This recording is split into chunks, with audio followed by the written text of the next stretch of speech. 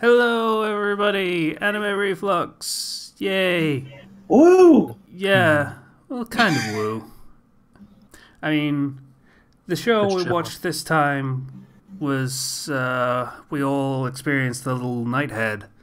What does And that even mean? while it was kind of thrilling while it was going on, afterwards it just kind of left, I don't know about everyone else, but it just kind of left me feeling a little hollow and empty inside for a little bit, but I got over it pretty quickly. Yep. I don't know what the Urban Dictionary definition of that is, nor do I want to. Let's just focus on the not bad, but not really. Okay, so as opposed to Night Wizards, we reached the second in the Night trilogy, That is of not which I don't know how many there are. Okay, but so basic premise of this is the completely wrong fact that we don't use 70% of our brains, and if we could use all those 70%, boy, we could sure have psychic powers. Yeah, I mean, okay. This thing, one, it's 90% for one thing. But Exactly. for another, there is a way to make this trope actually make sense. I mean, based on how the subtitling was done, I assume this was made pretty a while ago. So maybe not quite as common knowledge that this was bullshit yet. But even so, you can still make the trope kind of work if you say, like, the human brain isn't 100% active all of the time. So if you could, treat it like a computer and just have it run 100% all of the time, then you could get psychic powers. You would die. And that also fits in with the Japanese trope of, hey, you get superpowers, but you're going to die in like 10 years. That's also a thing they like to do, so they could have a 2-for-1 there. Okay. So, the opening for this show, if you can call it an opening, is a lot of quote-unquote dramatic music and guys just staring at things, and then it explains the concept, which this 70% thing is called Nighthead Genesis, or Nighthead specifically, I guess. It's I'd really call it, not, though. But yeah. That's what they're calling it. Yeah. Patient? I'd call the images not so much dramatic as tranquil. I mean, we get cosmic images, we get images of each other, we get the ruins of a cityscape, I believe. Just images where there's nothing else to disturb them, I suppose. Hmm. It's a case where, like, the soundtrack isn't helping this, because I don't like the soundtrack for this part. It sounds bad, and then you pair that with the wrong pseudoscience. They got the pseudoscience wrong, and it feels dumb. Here's the thing: they only mentioned it once. I know, but so they why are you mentioned it in harping on that it so I'm talking hard? about the opening, the very opening. I know that, but that's like you're harping on it when it was only like 10 seconds of the show. It makes it feel dumb for me. There are other reasons that the show feels dumb. That's not the one. We'll get into that in a second. I mean, there's nothing worse than a sci-fi or whatever type of show where you know where it's getting the rules of the universe wrong. Like, physicists hate any kind of fantasy crap because it breaks the rules all the time. Like, that's just the straight up thing that happens. Like, I'm fine with breaking the rules, but if you're going to break the rules, do something with it. Yeah. And don't just do what everybody else does. Which is what we have here. I mean, young kids showing very intense displays of superhuman ability, given up and given to a psychic research facility of some sort. That's a tired plot at this point. It's a predictable plot. let me just double check. I want to see when this came out because I'm curious now. Yeah. And really, there's not much that goes on in the show except they show the psychic abilities. They're taken to the facility. 2006. They're trapped at the facility. Then they escape from the facility and run into trouble in the outside world. Summed it up in one sentence, 5 different bullet points. Not great. Well, you missed out the part about the one scene where there was a girl that was precognitive, and also Batman, apparently. She turns away, vanishes. Okay. It's like, I didn't know Batman was a Japanese high school girl. What a twist. I'd watch a show where Batman was a Japanese high school girl. I'm never upset about the stealth hi-bi thing. It's pretty enjoyable, in my opinion. Also, I've actually done that to people, so...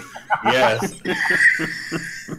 Okay, like, no joke. If you move in a certain way, people just don't seem to recognize that you even, like, left. Like, I don't try to do it, but it's low-key when you just walk naturally away, and people just, like, what? Wait, what? It happens to me sometimes. I mean, there was one occurrence when I was in college. I walked the full length of a lecture hall to put a paper that I had completed on the teacher's desk, walked back to my seat, and no one noticed that I moved. My brother. So we're getting really off topic here. I just want to tell the story real quick.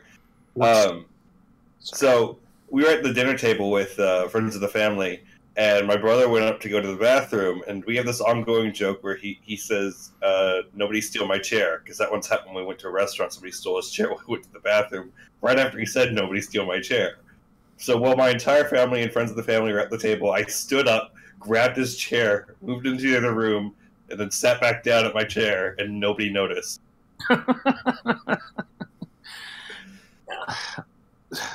People just don't pay a lot of attention to the world around them, perhaps? I don't know.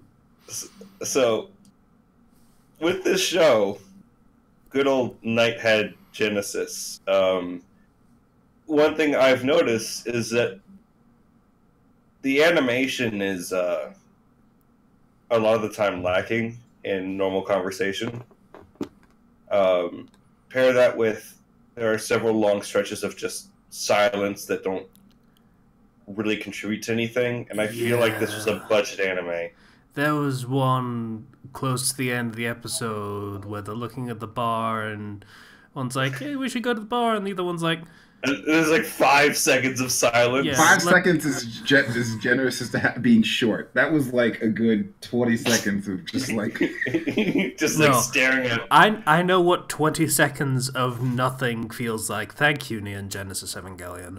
But that was still also really egregious for just long shot of nothing happening. I'm going to go back and count it. And this was right after they were in the car, and there was like a long stretch of just silence with no interesting animation, just the same, like, practically a GIF.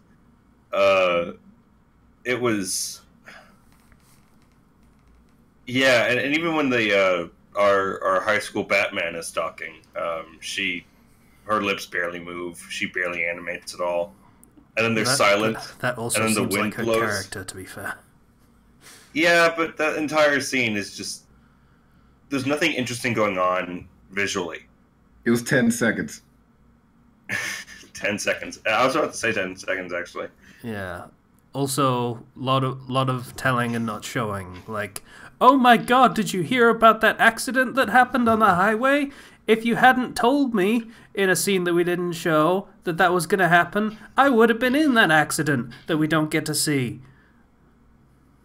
Elder Misaki passed away. Who's Elder Misaki? He was keeping up the barrier. Thanks for telling me all of that. To give it some credit, we see a weird old guy with a tranquil expression with birds nesting on him. in a cut right before the 15-year time skip. But We do, but never... we get no context for that. Yeah, it's exactly. just an old dude in a place. We get no context as to who this character is, what their purpose is, and what their relation is to our two main brothers. So it's just telling us everything. And it feels like the show wants to do a lot in one episode, but all it really does is, like, one of the more generic telepathy things, storylines. I will give the show credit where it's due. Apparently, the first and second episodes were originally aired as an hour-long pilot, so it wasn't trying to cram everything into a half hour, at least. Unfortunately, this first half hour gives me no motivation to watch the second half hour of this apparent first episode. Yeah, with shows in general, and with just, as a general thing, for shows, movies, books, you want to hook people within the first couple seconds, and you want to keep that motivation to keep continuing on going. This does nothing to hook me. Even the beginning is just, it's not a lot happening. Like, there is the bit where, Naya made the kid's nose bleed because he got angry, but how do they link those two things, even? Like, how do you know that the kid's nose bled specifically because one kid got angry and used psychic powers? Is there a visual indication for that? I don't see any, usually. I mean, logically, people would probably write it off as a coincidence unless it kept happening. The kids, sure, they would assume it. The adults should know better. Exactly. And so you have that immediate, like, logical fallacy, like that kind of assumption that makes no sense from the perspective of an adult. And immediately I'm not hooked anymore. It's just, okay, I guess. Immediately going off to research facility run by who? We don't have a name of is it just the government? And no, as do we get this? Yeah. There's no detail given. Just wake up, break everything as they correctly put the pieces together. They're clearly inequipped to deal with this level of psychokinesis. Yeah, that was a weird thing to start with for me, but it also actually eventually started to make sense when I thought about it. But I did have to think about it pretty hard. Like, he mentions when he wakes up and, scientists everywhere. Okay, I'm going to stop holding it in, basically. So it stands to reason that they probably weren't particularly well equipped for this level of psychic ability because he'd never used it before. Even so, he shattered a lot of glass right before he stopped holding back, and that alone is dangerous. Yeah. Also, please don't do a 15-year time skip halfway through your first episode. Yeah, well.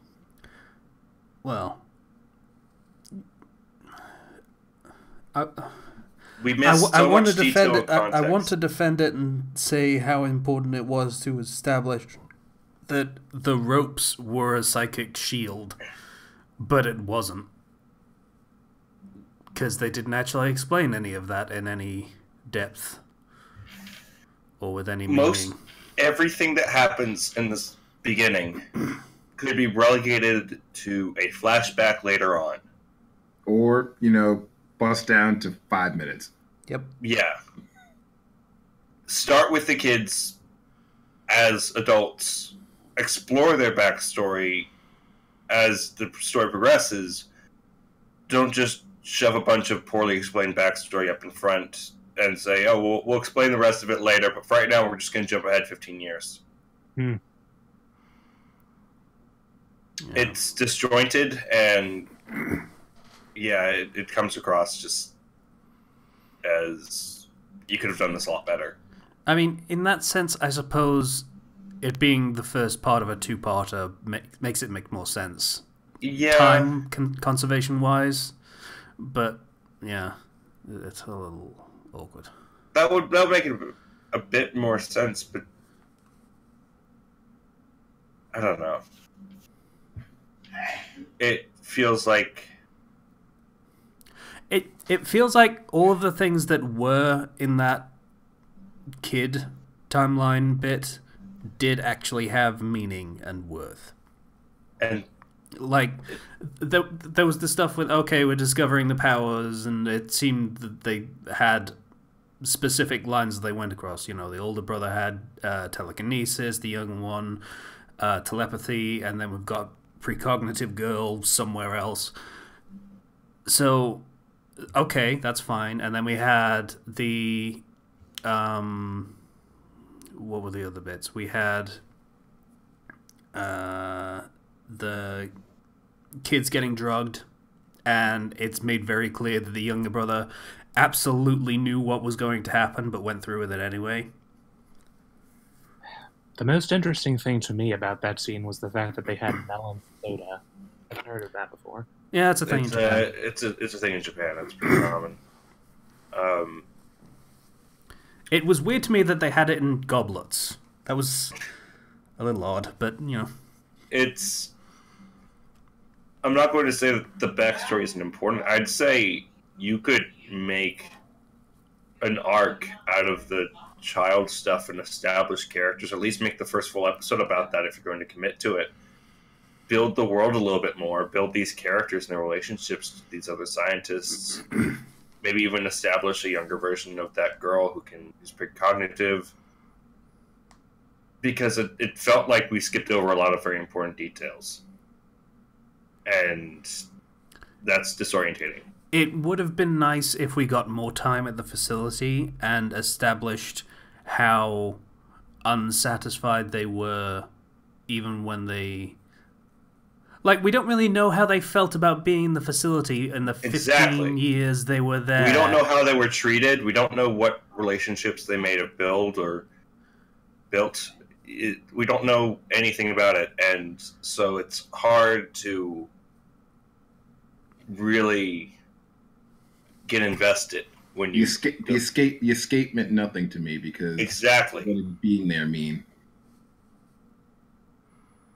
Which is why I'd say start with the escape and then build up everything ahead of time if you're good as one approach, or just spend more time with them as children rather than just trying to jump immediately to the older versions, because then that has no weight or meaning.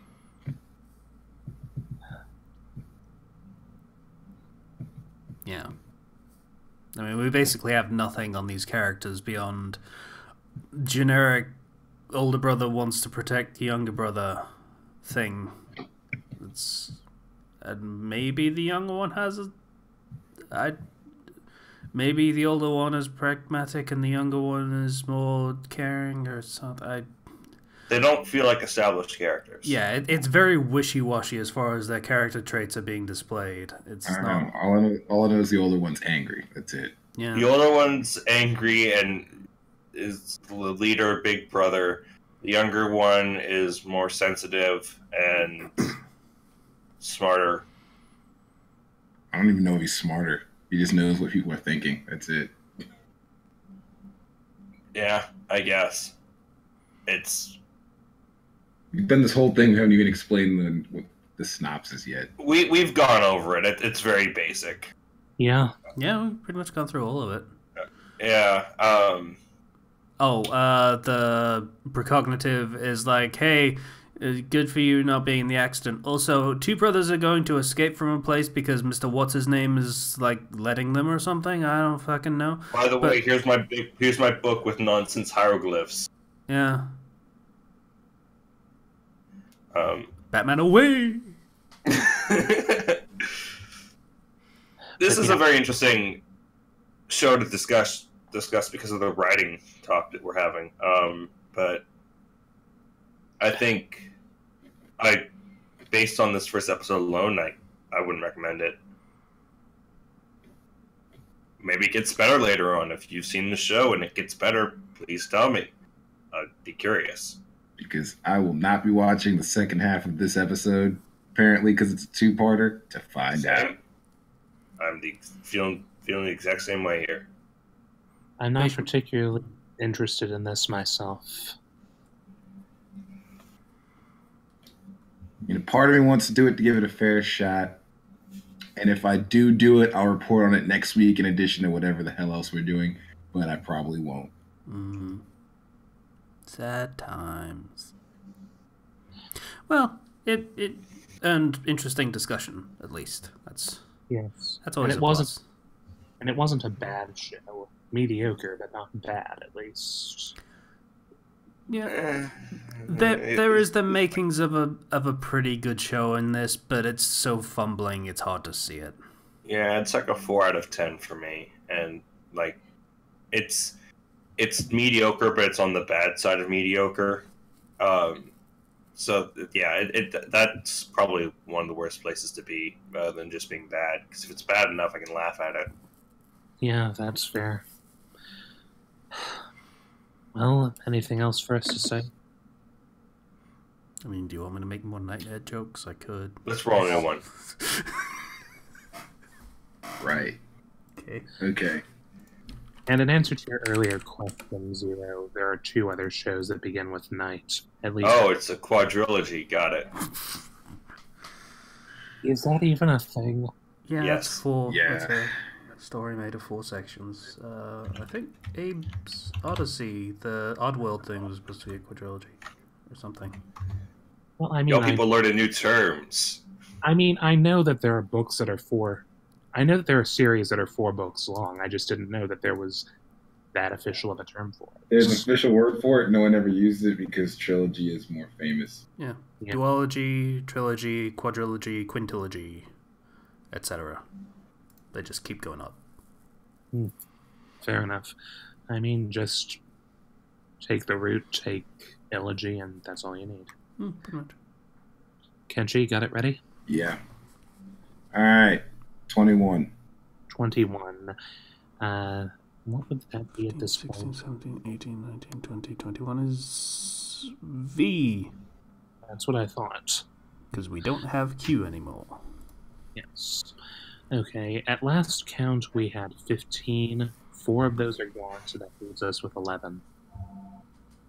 11. Oh shit, I didn't do the thing. V! There you go.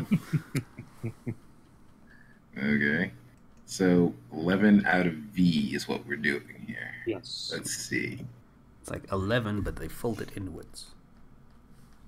6. I dread what we're going to get. Well, it's not Van Dread, so... Oh, I was kind of expecting it to be. Okay. Think you're special? Yeah, it's special for coming up with that. I fed you that slow pitch. Well, this week's winner is called Violet Evergarden. Okay. There's a dub. There is a dub. Alright, let's read all that synopsis. There are words Violet heard on the battlefield which she cannot forget. These words were given to her by someone she holds dear more than anyone else. She does not yet know their meaning. At a certain point in time, in the continent of Telesis, the Great War which divided the continent into North and South, has ended after 4 years, and the people are welcoming a new generation. Violet Evergarden, a young girl formerly known as the Weapon, has left the battlefield to start a new life at CH Postal Service. There she is deeply moved by the work of Auto Memories dolls, who can carry people's thoughts and convert them into... This seems like a very confused plot. Who can carry people's thoughts and convert them into words. Violet begins her journey as an Auto Memories doll and comes face to face with various people's emotions and offering differing shapes of love, all the while searching for the meaning of those... What the hell? Taking people's thoughts and turning them into words. I mean, if this is an art-based show, then that could. So, Violet Evergarden, That too, it's called... it aired in 2018. Yeah. The novel actually won grand prize in Kyoto Animation's Awards novel category in 2014. Yeah, and it's been a very well-received series, so Okay, I mean, people seem to like it. war This is veteran on turned Netflix. singing telegram. So all right, let's see how that goes. Yeah.